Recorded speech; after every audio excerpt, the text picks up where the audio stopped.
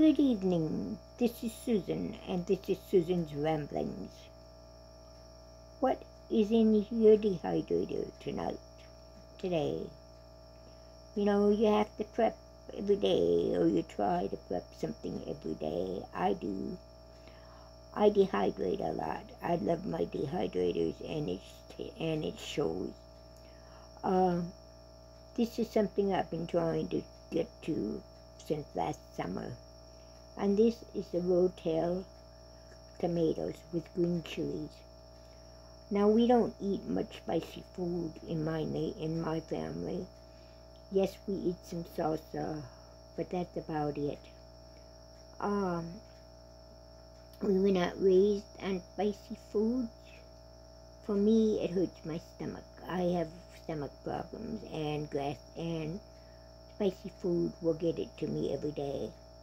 But I still like some spice.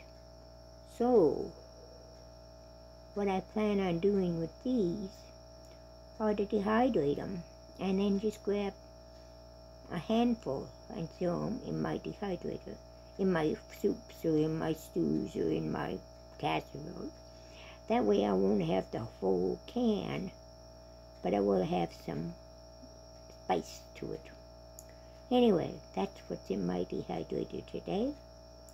Rotel tomatoes with green chilies. What's in yours? God bless.